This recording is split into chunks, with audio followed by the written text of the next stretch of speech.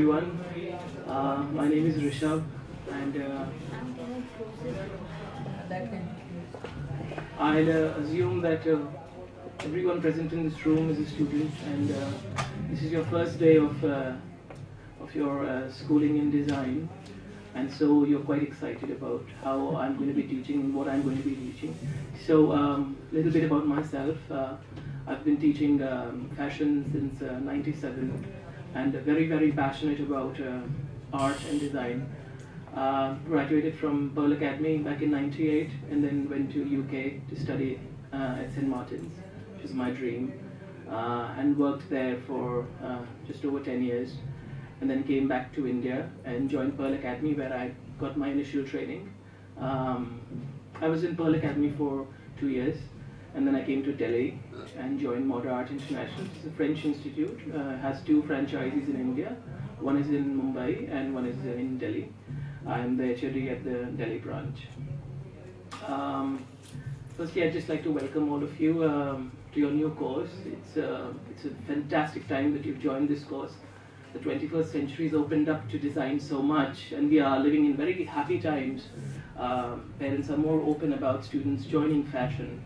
It's a very creative field, and people don't look down upon fashion designers as just tailors. So it's fantastic, and it's very challenging because I think everyone wants to look good in today's day and age. It's very important, and fashion has become so affordable these days. Retail outlets like Big Bazaar, Reliance, they have made fashion so affordable, and everyone wants to be smart and attractive. It really reflects your personality, what you wear. Of course, what is more important is how much knowledge you have, and of course in the long run that is more important, but appearances are just as important. So anyway, coming back to my presentation today, I can take a few subjects, but I enjoy the history of Western costume, amongst other subjects, design and illustration, which I enjoy the most. So I've done a presentation on the history of Western costume, and I've chosen, randomly, I've chosen the 20th century to discuss. The 20th century happens to be one of the most important times in fashion, because in this particular century, most of the most profound changes came about, especially with the liberation for women and their freedom to speak, to work. Some of the best designers also came about in the 20th century, Dior and Norman Hartnell and Boyre, to mention. I'll start I don't have a PPT, but I just put together a few images, so we can probably go through them one by one. I'll just begin with the beginning of the 20th century, which is the 1900s. And as you can see, at the beginning of the 20th century, extravagance was the overall mood of the society, and Paris was considered to be the mecca of fashion, basically. You know, America and Britain were like little kids, you know, waiting for Paris to launch the latest designs, the trends, and they used to follow.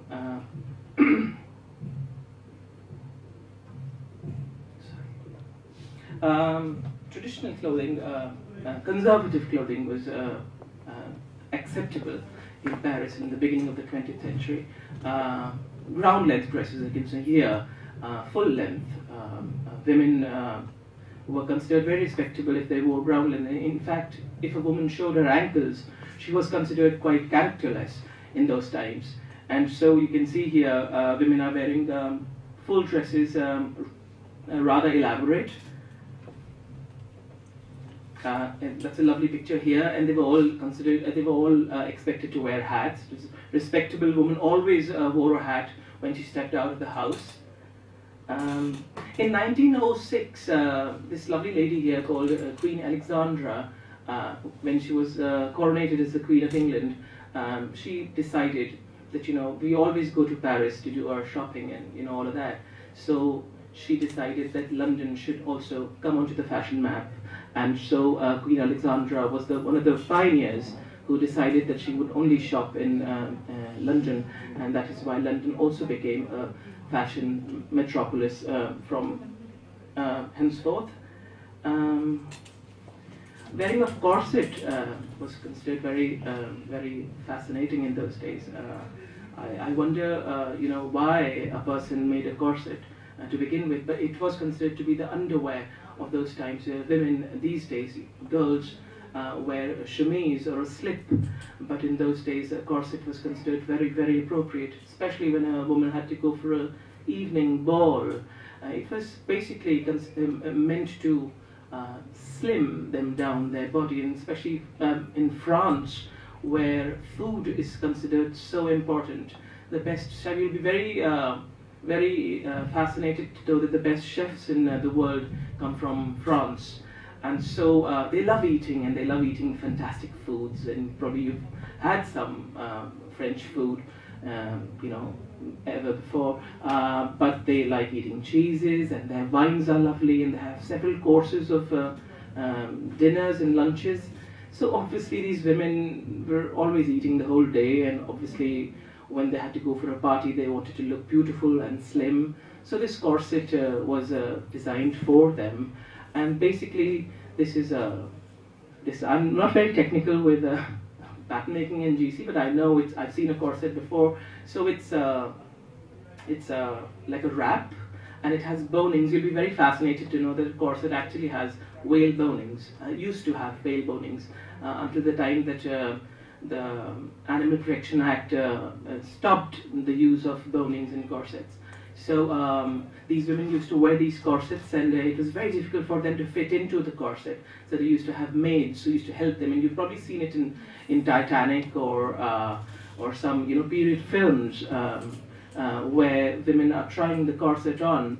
So they used to fit into this corset, and of course it had a lot of side effects to the health of a woman also, because what happened basically is the corset really tightened up the belly and the stomach, and so the fat of this area had to go somewhere.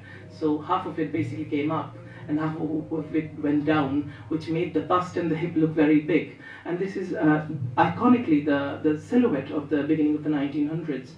This big bust and the hip made this fantastic silhouette. You've probably seen it. The back was quite exaggerated, but very soon a great designer called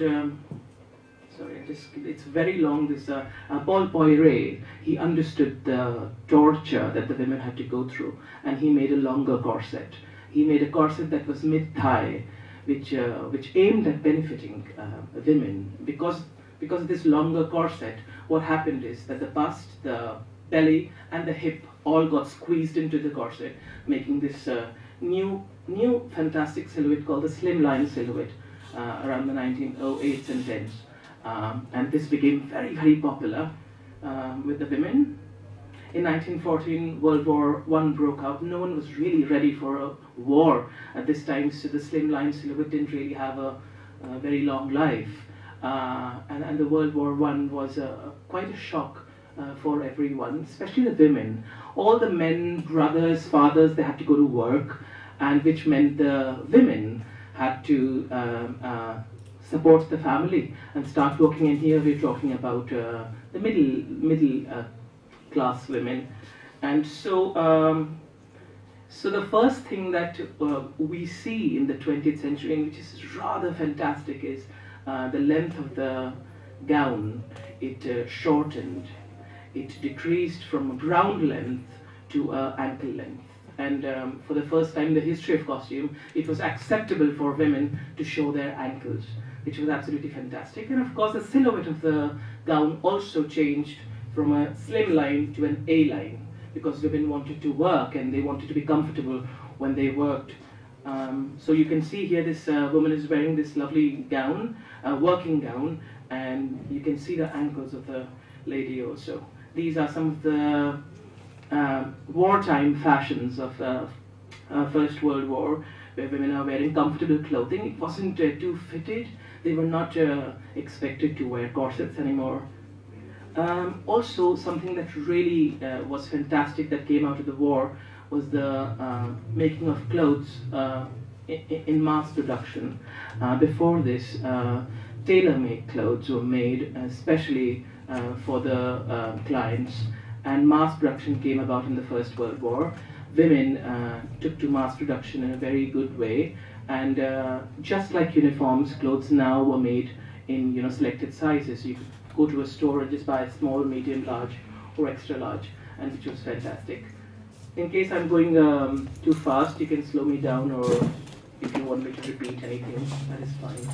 Okay, Rishabh, I think we have understood what you're trying to say here. One thing that confuses me in your CD is it says that you've been associate professor, evening course in NIFT? Yes, I lecture at NIFT for the postgraduate program in the continuing education department, sort of a thing that they've started now. Yeah, the bridging. Yes. And also then during the day you were working with Mola. Yes, that's right.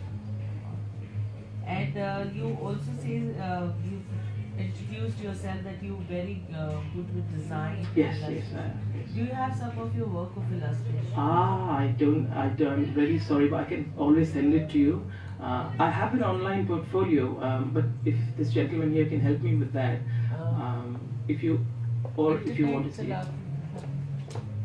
And what about design?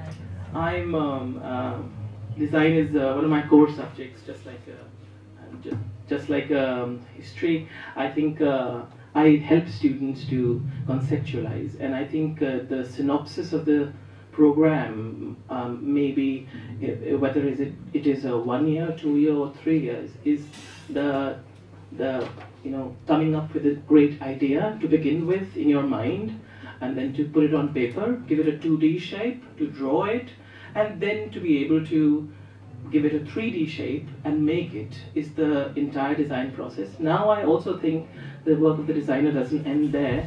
It's coming up with a great idea, putting it on paper, making the garment, and then being able to sell it also to the most appropriate market for the most appropriate price. So all designers, I think, in today's day and age need to be good sellers as well. They must be able to sell their product. There's no use you're making such a fantastic design and just keeping it in your showroom if it doesn't sell.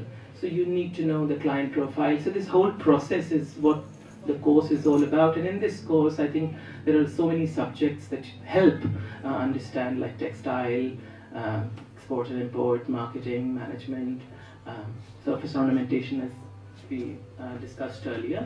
I help the students conceptualize and come up with great themes so that they can put something new on the table. So what is your design process, or what is the process that you follow with the students? I think for any design to be great, research is very important. I encourage my students to do a lot of research, not only just sit in front of the Google and just type in few words, take printouts and start their work. They must always be very alert, and they must go to exhibitions regardless of what the subject of the exhibition. Some people only go for fashion weeks and they think we'll get very inspired by things, but I say go to science museums, go to architectural design, look at the most related inspirations for fashion. That's what makes subjects so interesting.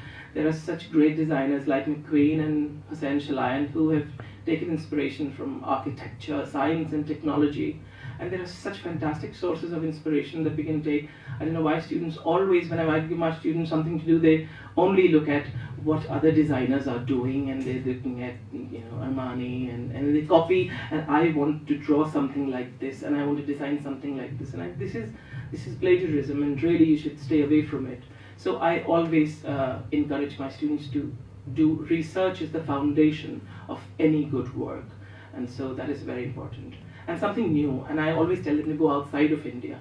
We've seen Bulgari, we've seen tie and dye, with all due respect to all the arts in India, but obviously when you are creating something new, you want to firstly get a lot of new ideas and enlighten yourself, and of course also educate the audience who would be seeing your work. So if I have to tell you this, that design for me is not always about innovation. How much do you agree? Oh, I absolutely agree. It depends on person to person. It's all. I think it's also a state of mind. I think you don't really have to be very innovative or very designer, as they say, to look good. Design is all very personal. You cannot put your finger on one, art or design and say it's not beautiful. I think it's like one man's meat is another man's poison. So what I might like, it has so many different interpretations. So design really must tick some very important essential So do boxes. you think that design is also about problem solving? It is absolutely. If there is a gap in the market, if there is a gap in the country for a particular kind of a design, then by all means that design will be considered successful. And there's Louis Vuitton is making scarves for Dubai, which women wear, the hijab, and they are selling like hot cake over there, and they're doing so well.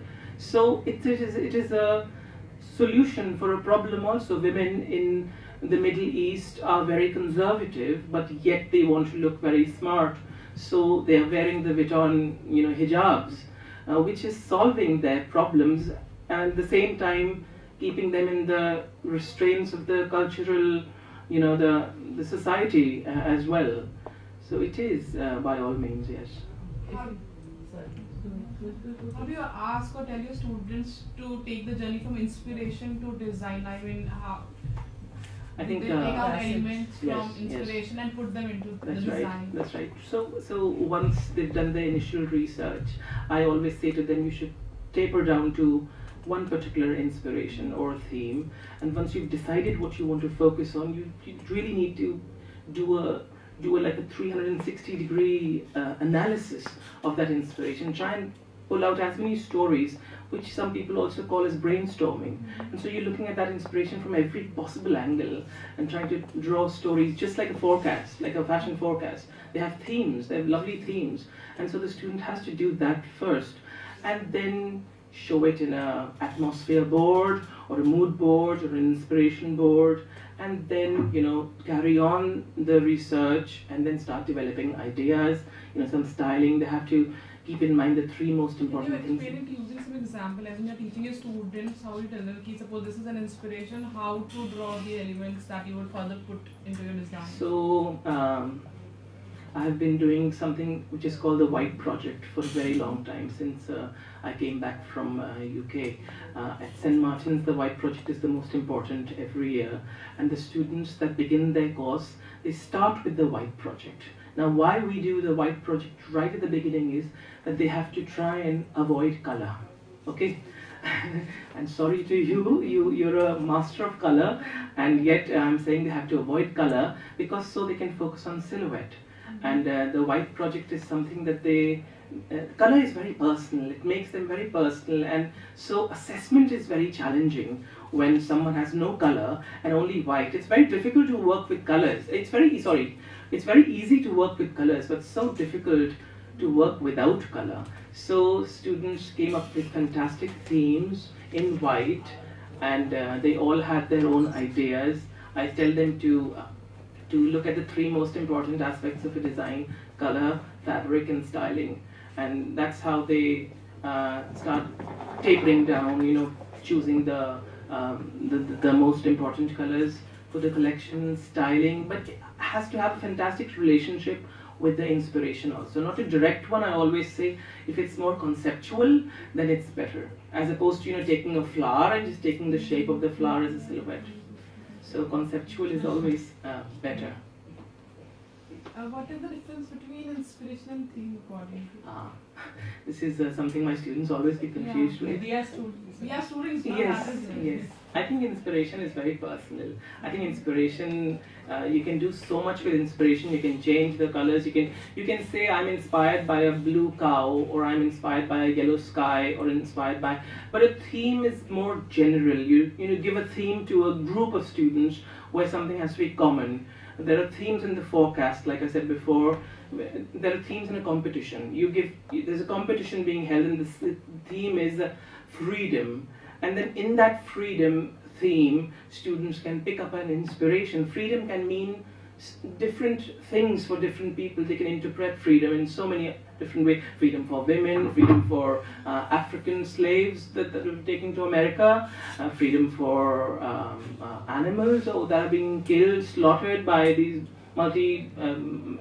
multi-brand giants across the world. So freedom is the theme, and then a student picks up an inspiration and interprets what their ideas are, basically. Theme comes before inspiration.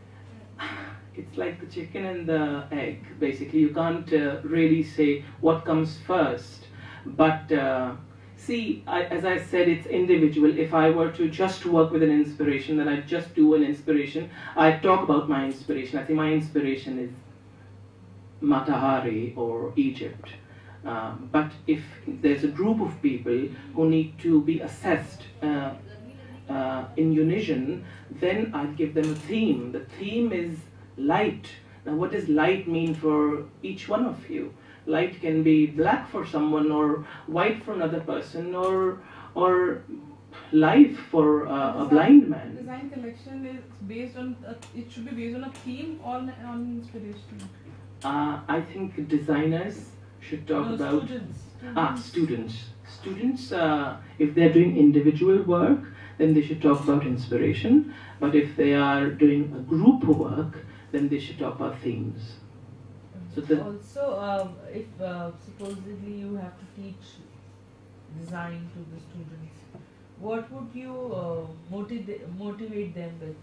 Would it be lateral thinking or literal thinking? Always conceptual. I believe in concepts. I believe in conceptual interpretation of design rather than literal interpretation of designs. So I think a good design is very well thought, and it is complex, and it has a story. But if you say my inspiration is a glass, and you make a dress that is an A line, like a glass put upside down, then that is very boring, because that anybody can do. You go to a medical student or you go to a chef and they do the same thing, glass, ulta kariye isko, dress ban gaya. But what is fantastic is if you change and you have an idea, you have a story that you can tell people. A good design must start a debate, I think. If someone can point a finger and say, what is that? And I don't understand it, that means somewhere you have been successful in coming up with a good design. And if someone just passes your work and says, I've seen this before, and there's nothing great about it. I mean, there's nothing as insulting as that, I think, for a designer to have made something that has been done before. So design has to be complex, and it has to be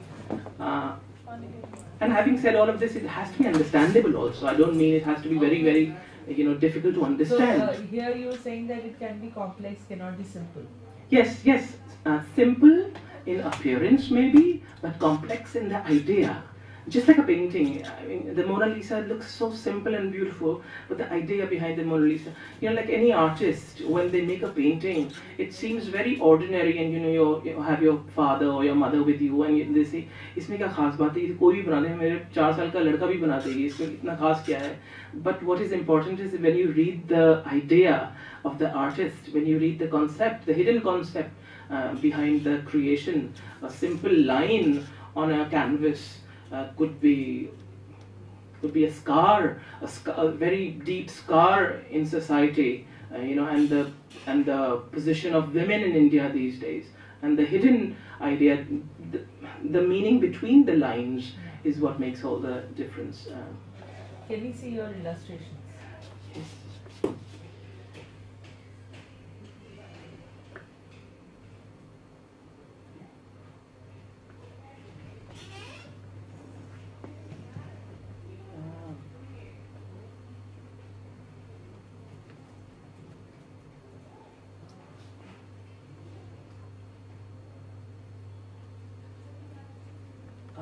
I'm not sure how I can access my files. They are on the drive, the Google Drive, and something So you have to go to your Google account, Gmail account, and then from Gmail.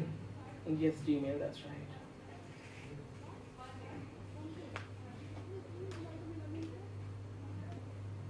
And then they have Google Photos.